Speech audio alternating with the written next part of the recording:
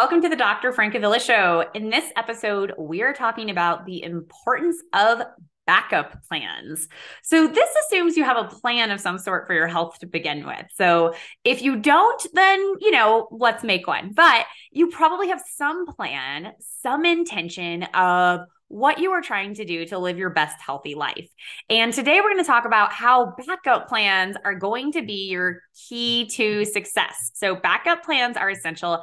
And I don't know if anyone has already coined this, but if they haven't, I would like to coin being the queen of backup plans. I love a good backup plan. Okay, so today I am inspired because it is a snow day here in Colorado. It is very cold and snowy, but in my opinion, not so cold and snowy that we needed to cancel everything. But last night, I was looking at a few snowflakes and I was hearing rumors on Facebook and I thought they're going to call a snow day tomorrow and I'm going to not have any childcare. I have patients to see. I have a lecture to record. I have a podcast to record. I cannot have my little kids running around the house screaming. I need a backup plan. So before it was even called as a snow day, I started talking to my husband. What was his availability? What could he do tomorrow? Talked to grandma, my mom, and said, would you be able to watch the kids if there was a snow day? Started thinking about other options, where there's some neighbors that could maybe do some play dates. Who could help me so that I could do the things I needed to do so that I could stick to my plan, even though the world was trying to change the plan that I had started. So that was the inspiration for today. And my backup plan worked. My mother gratefully took care of the kids today so that I could do the things that I planned to do and my kids could still be someplace safe. So while some people were like, woohoo, snow day, I was like, this is messing with my plan. But since I'm the queen of backup plans, it was okay. So how does this apply to your health? Well, you're going to have all sorts of intentions around nutrition, exercise, sleep, all sorts of behaviors that you want to do. And if you don't have a backup plan for when things get unexpected, then you're going to get steered off your path. So today we're going to dive into what backup plans around food, exercise, and medication might look like. And hopefully you'll leave coming up with some backup plans of your own. Have I said the term backup enough today? So my husband does not like when I pester him about backup plans. He thinks that it is a sign, that he is going to fail with something. He's like, why do I need a backup plan? Don't you think I can do this? I'm like, yeah, I do. And I really, really want you to be successful at it. And that is why I think we should have a backup plan, because if you are committed to success, you need a plan to get there. Sometimes I think about, if you were driving home, maybe from work, or you went out for dinner or a movie, and the road you normally take home had a big accident and the road was blocked off, you wouldn't just give up and say, well, I guess I'm not going home today, right? You would take the detour that they set up for you, or you would turn around and go a different way, or you would turn on your GPS and see what the other ways of getting home were. So we have plans and other points in our life, but I think sometimes we get really black and white about our nutrition or our exercise. We're either eating the chicken breast and broccoli, or going to CrossFit, or we're just going to do nothing and eat all the pizza we want, right? So there is a middle ground and we are going to find it. So I am going to start off today talking about backup plans for food. I think food is a place people tend to get really black and white with their health. And in a lot of ways, that's probably because you've been told you'll have more success if you're stricter with your nutrition plan. And maybe you've even experienced that, right? The more strictly you stick to a nutrition plan, the better it works. And that's not untrue, but it can be unsustainable. And it doesn't account for the fact that life happens, right? Sometimes life happens and we have to adjust our plan. And, is it Elsa or Anna would say, do the next right thing. Like, what is the best thing we can do in this situation? So in terms of food, let's kind of go through the day and see what that would look like if we were trying to just stick with our healthy habits, with our food intentions, and we have something unexpected happen. So let's start with breakfast. Right now, at least where I'm at, there's this egg shortage going on. Egg is a pretty big staple in our household for breakfast. We like to have eggs pretty frequently. And if we're not having eggs, then often we're having some sort of homemade muffin that I make that we use eggs to make those muffins. So that could be a problem. So what would our backup be if normally our breakfast is eggs? Well, maybe we are going to go ahead and do a protein shake instead. Maybe we'll do Greek yogurt. Maybe we'll do cottage cheese. Maybe we will switch to those homemade muffins again. Oh, but those needed eggs too. Quick Google search lets me know that flaxseed is a healthy egg alternative. So even though I may love eggs and that may seem like what I want to do for breakfast, there may be some options. Maybe I'll do a chicken sausage instead, right? So having that already in mind. The other thing that happens too, and I see this actually happens specifically with eggs a lot, is you get sick of it, right? So have a backup plan for when you get sick of it. You may think with your nutrition plan, like eggs. Eggs are, I'm going to have breakfast eggs every day. They keep me full. I love them. They keep me satisfied. And then after 3 months of that, you get sick of it. Well, what else could you have, right? What else is going to help you reach your goals? Instead of maybe going back to your old behavior, which maybe was going to Starbucks, getting the sweet coffee, getting the breakfast sandwich, having yourself do that every day again, that is not going to help you reach your goals, right? Okay, lunch. I am a huge fan of packing lunch. Every time I eat out for lunch, I'm shocked at how expensive it is. I can't imagine spending that much money every day. And it's like inconvenient in my opinion. It takes a lot more time to go and get lunch than to heat up leftovers or what I would normally bring. So bringing lunch is my healthy habit, but maybe yours is eating out. That's fine.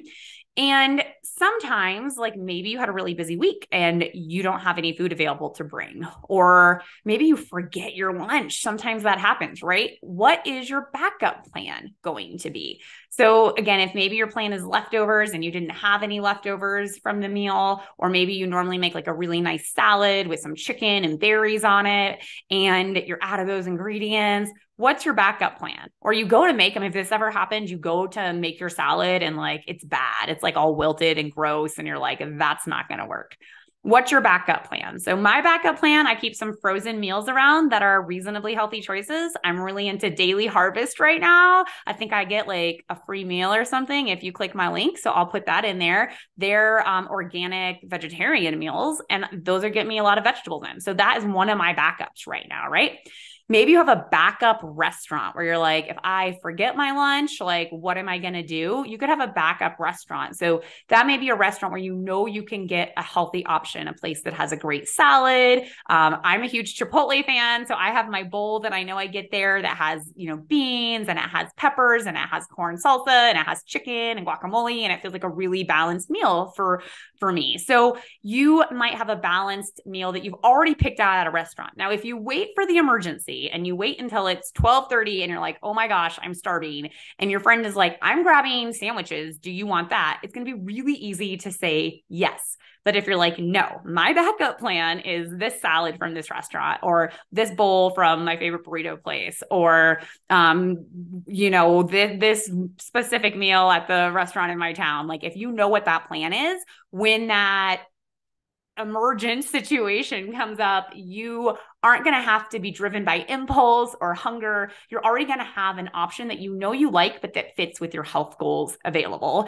And then when you actually want to have a fun lunch and you're doing it intentionally because you just want to enjoy it, then you do that intentionally. But if it's just like a daily thing, you're like, this is the first plan, is that I pack my leftovers. If I don't have that, maybe I have my frozen meal. If I totally forget my lunch, then this is the restaurant that's my backup plan.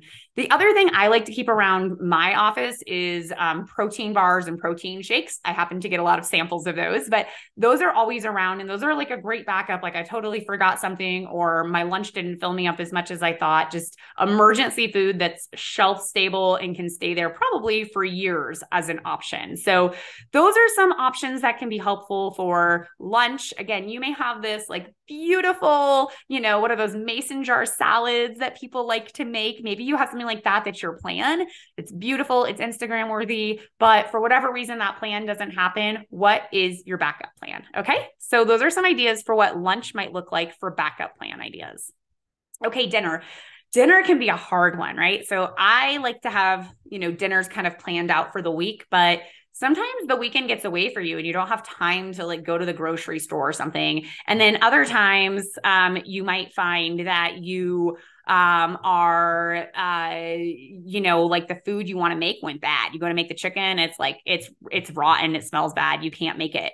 So you have to figure out like, what are your backup plans going to be? So maybe, again, you can have some frozen meals around that. Maybe they're not the ideal thing you would eat, but they feel healthy enough, balanced enough, and they fit with your plan. I'm a huge fan of Banza pasta. It's a chickpea pasta. I always like to have that around. My kids eat it. We can toss some sauce on it. We can add some ground meat if we have that around. But if nothing else, we have tomato sauce, chickpea pasta, reasonably healthy dinner. Maybe it's an omelet. Maybe you keep a rotisserie chicken around, or there's a place near your home where you can grab a rotisserie chicken and just heat some frozen veggies with it. What are those easy backup meal plans for when you don't have the bandwidth to plan something? Maybe when you make a big pot of soup or chili, you can freeze some of that and keep that as an emergency rainy day meal for yourself. Or again, those restaurant plans. But if your plan is just to go to a restaurant, things might get out of hand, right? You're hungry, you're tired from the day, you might emotionally eat, you might just, let loose. And at that point, you might eat food that is not really consistent with how you're intending to eat. So again, if you have backup restaurant plans where you can get delivery, or you can go and that you absolutely love, their fish and vegetable dish, or you love their salad dish, or they have a keto meal that's on plan for you, or whatever it is, your place where you can get food that sticks with your plan, have that backup restaurant plan. Don't wait until it's 7:00 at night and you're starving and stressed, because that's when you're going to get pizza and cheeseburgers and things that may not be part of your plan. Again, if you want to enjoy those things, sometimes great. But if your plan was, I'm already doing that Friday, I'm going out with my friends, and today I, want to try to eat more balanced, but, like the week has gotten away from me. Now you might end up eating pizza 3 times this week, right? That is not going to help you reach your health goals. So having a backup plan for food is huge. Okay, moving on to exercise. Having a backup plan for exercise is also really important. I personally like to just set an intention to move every day. And so that may mean something gentle for me, which is like yoga or going on a walk. But it's that intention to move every day. Sometimes it's a hobby like skiing or hiking, but having some sort of intention in place of movement. And my goal for me is if I plan for 7 days a week, I'll probably end up doing it 5 days a week, because, life and stuff is going to come up on some of the other days. Some of the challenges that can come up with exercise is maybe you have a class that you like to go to. You've created that structure so that you go, but your class gets canceled, or you get held up at work or traffic and you're late to it. What are you going to do, right? Do you just show up late and do what you can? Do they allow that? My gym does, thankfully. Do you have a backup plan where you're like, well, fine, then instead I'll go home and I know that I have this, 1 or 2 mile loop I can do instead?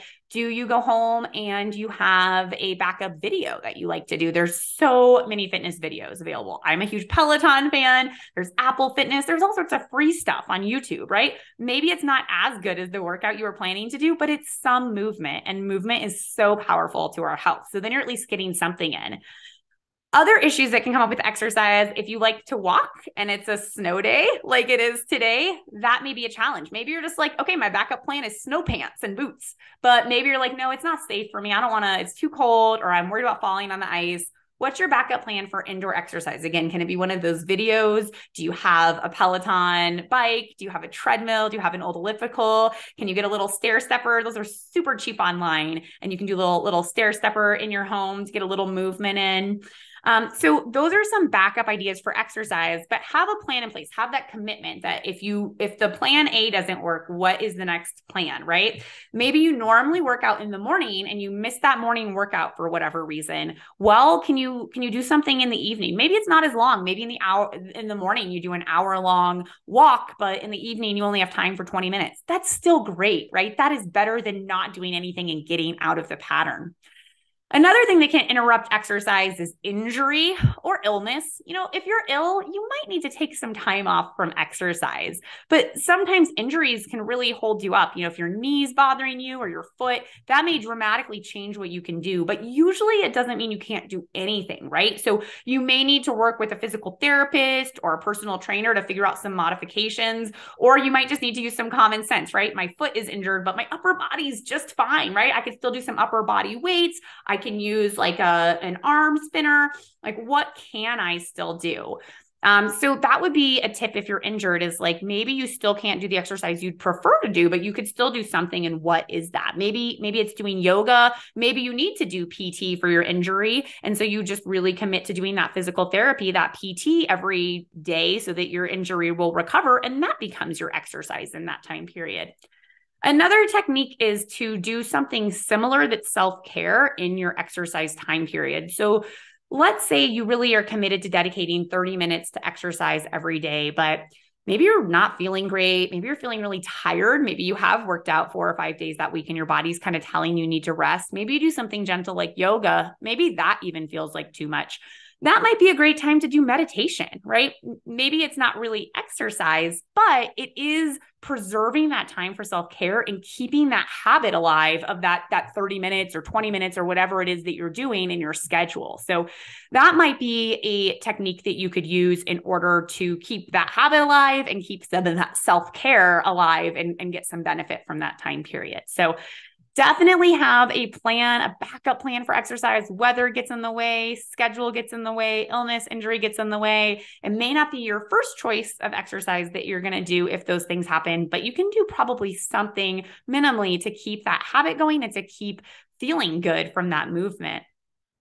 Another issue that I'll see for my patients is stopping a medication. When I see a patient and I'm thinking of a medicine, whether it's for weight or something else, depression or reflux, I'm always thinking of all the possible options, which one makes the most sense for my patient. But I have a whole list of other ideas that I probably could use. Sometimes I'll share that with my patients. Sometimes I just have them as ideas to myself of what else we could use if the first thing isn't working. So if you are on a medication for weight or for anything else, and it seems like it's not working, or it's giving you a side effect you don't like, or your insurance stopped covering it, or the medication is out, having a lot of that right now, make sure you're reaching out to your doctor so that you can troubleshoot that. They probably have something that can help with the side effects. They probably have an alternative. They probably can help you figure out where to get your medication or what to switch to. So if your medicine that you're using is not available, is not working, again, like, there are backup plans available. So reach out to whoever's prescribing that medicine so they can help out. And if that medicine is a weight loss medicine, an anti-obesity medication, and it's not working and you've tried a few things, maybe your backup plan is surgery, right? Maybe you need to consider bariatric surgery. And I have someone in the lineup pretty soon to talk more about bariatric surgery. So really excited to have her on the podcast. So I am a huge planner and I love a backup plan. Again, queen of the backup plan. And your homework for today is to come up with a backup plan of your own. Maybe you struggle sometimes with being consistent with nutrition. I want you to go ahead and write down breakfast, lunch, dinner. What are 2 or 3 backups for what your intended meal is? What could you do instead if the meal that you like to do or that you think is best for your health doesn't work out? What's the next best thing, right? Same thing for exercise. What's your plan? And then what are some realistic backups that you could do anywhere, right? That you could do on vacation, that you could do on a snow day, that you could do when you're tired. Come up with some backup plans for exercise. And then finally, come up with a backup plan for medications if you're on them. If you don't have that plan, reach out to your doctor. We have all sorts of plans. If there was something that worked in the past and you want to restart something, we have tools for all of that. So I think if you fail to plan, you plan to fail. There are always going to be unexpected things that come up. There is always a solution, and it's going to be a lot less stressful and a lot more successful if you figure out what those solutions could be ahead of time. All right, until next week, take care. Thank you for listening to the Dr. Francavilla Show, where we learn about all things related to weight and health. If you love this podcast, make sure to leave those 5-star reviews and share this podcast with a friend or loved one. If you have a topic about weight and health you want me to tackle, head over to the website, thedrfrancavillashow.com to submit your question. And make sure to subscribe to the podcast so you don't miss next week's episode. Take care.